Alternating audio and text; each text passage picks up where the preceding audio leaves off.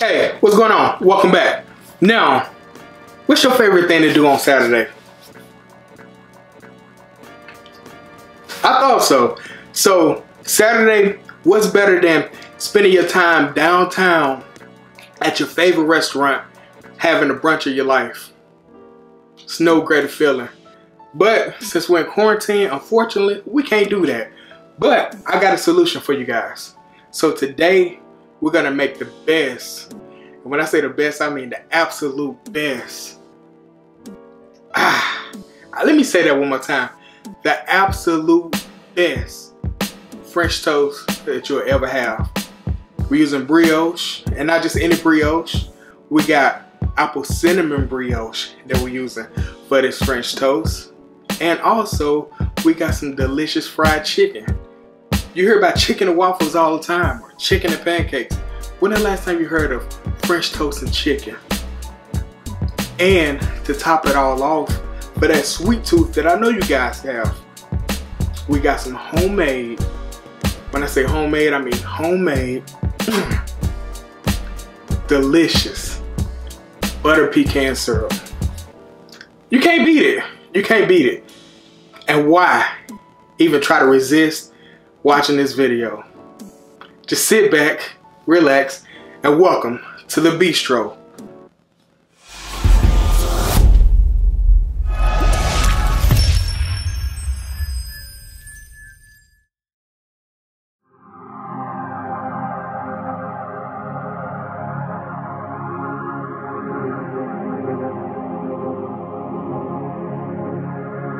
You all on my lane, you all on my lane.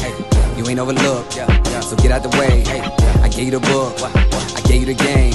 The boy got a cook, the boy got a flame, Serving in the kitchen like you need no. Plenty pitching, whipping different flavors like a bistro. Kick it, dip it, flipping, keep it hunting like a seed note. Switching, keep it pimping every single place that he go. I got it. Lathan got the flame, Lathan got the flame. Boy, you know the name, get up out the way. Lathan got the flame, Lathan got the flame. Stay up out the kitchen if you ain't the one that's whipping, huh? Hey, yo, Lathan, man, cook them boys up something real quick, man. Alright, welcome back. So right now, we got our custard here that we're gonna make for our French toast. Got about a cup of half and half. Got about 2.5 tablespoons of sugar, and that's just plain granulated sugar. We got 2 whole eggs and 2 egg yolks. And I added the egg yolks in because to give it a more custardy feel. This mix pretty much is a custard, but it'll make it more decadent and a more custardy feel. Then we have a teaspoon of good quality vanilla. Don't use any of the imitation vanilla. Use real vanilla for this recipe. And also we have a half a teaspoon of cinnamon. And then we got a little salt just to enhance the sweet notes. So we're gonna mix these in. Add the eggs in first.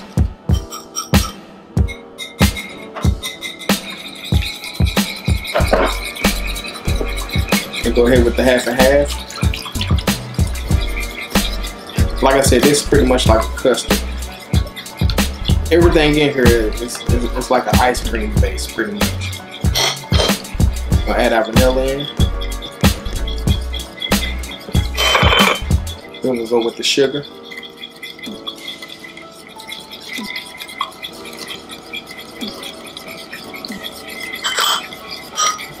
Then our cinnamon. Then just a pinch of salt. You're gonna make sure all that cinnamon is mixed up in there. And the sugar, you don't want to feel no granules.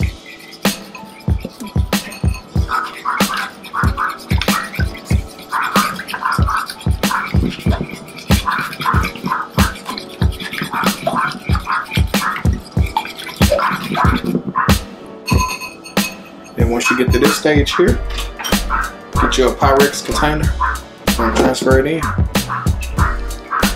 And then just reserve it for your bread. Alright, we're back. We got our brioche bread here. Now, I was gonna make brioche, and I'm still gonna make brioche and put it on the channel, but when I went to the store yesterday to get ingredients, The bakery had some fresh brioche and it was on sale at a decent price and I couldn't beat it.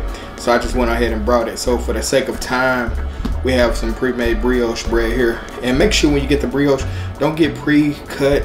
You want to cut your own slices, especially when it comes to French toast, because you want the slices to be about 1 inch thick. So, you know, but here we go. Cut a little bit of that end off.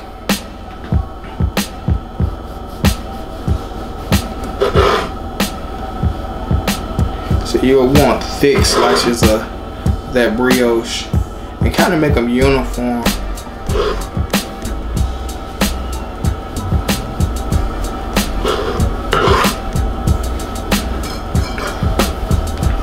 And this here is some apple cinnamon brioche, so it's going to set the French toast off even more. But yeah, so we'll put our cutting board to the side there. Bring our custard mix here. Then we're going to soak the brioche. And for a thick bread like this, you want to kind of soak it maybe about 3-4 minutes on each side, because you want this bread to soak up all that good custard. And with brioche being like this real eggy type bread, it'll just set it off even better, because you got the eggs from the custard and then the eggs that's in the bread. I mean, what more could you ask for? Yeah, you just want to let them soak about 3 minutes on each side. The reserve bread, since I'm not going to use it no time soon, I'm actually freeze it, and I use it for French toast again another time. And also, we're going to make some good brioche bread for you for the channel, and we can use that brioche that we're going to make for French toast and other applications as well. So after this soak, I'll be back and we'll begin to cook our chicken, and then we'll cook our French toast. Okay, we're gonna make our breading for our fried chicken. So we got some flour in there. And for this application, I didn't use all-purpose flour. I went ahead and use self-rising flour. You can make your own self-rising flour as well, but I got another deal on it at the store, so I just went for it. And the cool thing about self-rising flour is it gives you that good color on that fried chicken because of those leavening agents in it. So you get that good color that you know fried chicken to be. So we got some garlic powder that we're going in with. I'm not gonna put salt. I'm gonna put a blackening spice in here. I'm not gonna put any salt because the chicken is marinated as well. Got some good garlic powder. I'm gonna go heavy on the black pepper because I like to see those black pepper specks in my fried chicken. And then this is not a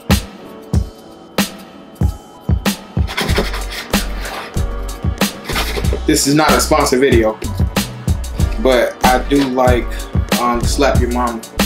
Just give it a good kick. I think this is a good Cajun season.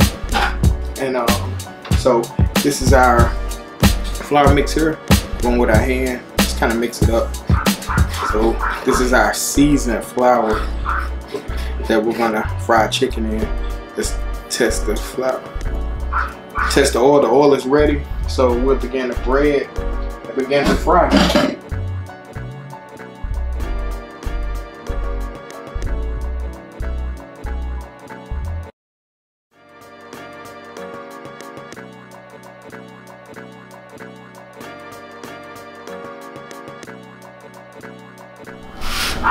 So our oil is ready. It's 350. We'll begin to fry chicken.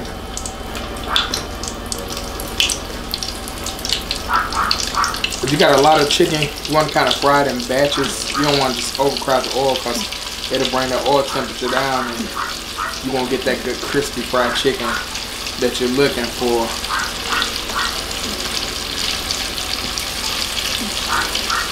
So I got that working, and I'm gonna go ahead and bread the rest of the chicken, and then I come back once the chicken is ready.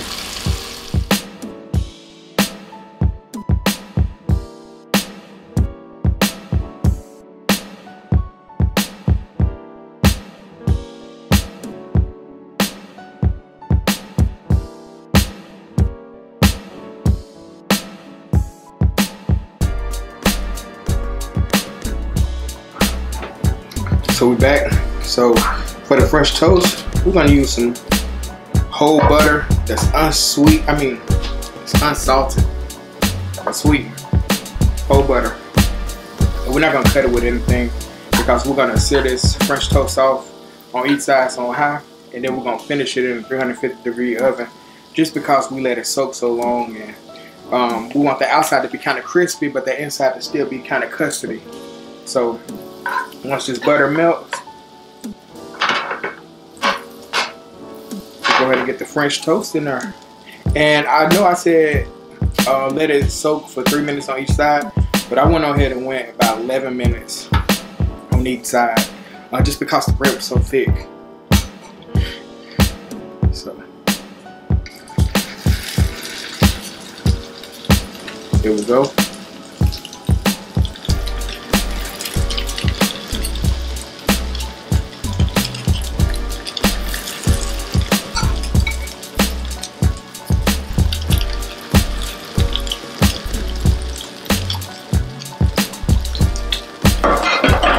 We're gonna set this off on each side for about maybe 3-4 minutes, and then we're gonna finish it in a 350-degree oven. And once we get to that point, I'll show you what we're working with. But it smells really good. Like I said, this brioche bread is like the best bread in my opinion for French toast.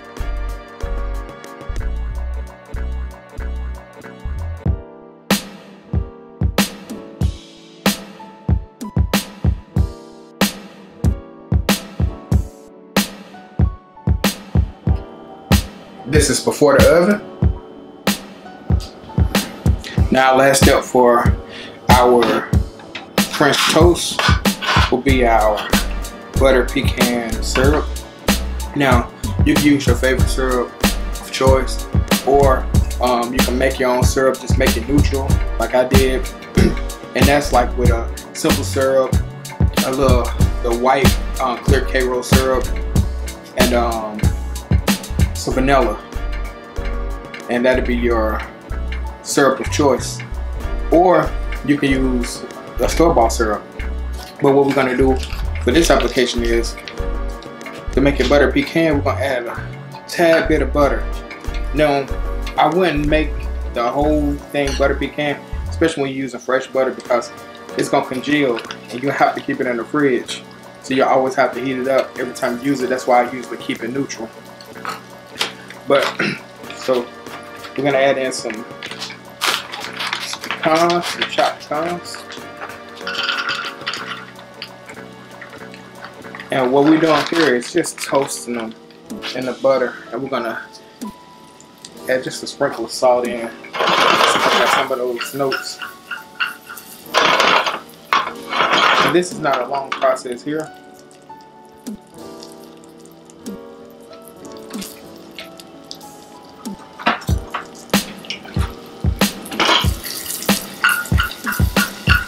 And since I got high heat, I can smell those nuts actually toasting. And the butter is kind of getting a little brown, so now we're going to go ahead and kill our heat, and we're going to add in our syrup.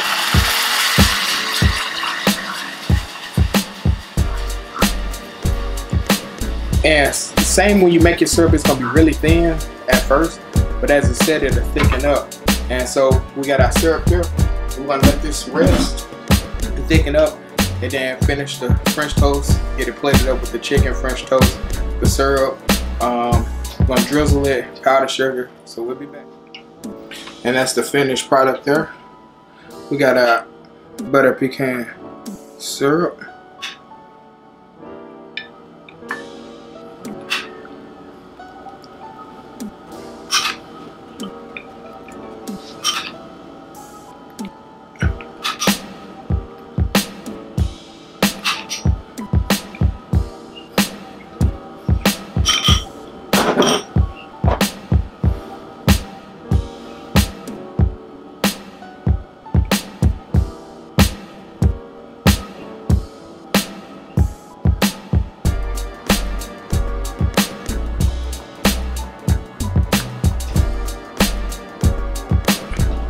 Let us know.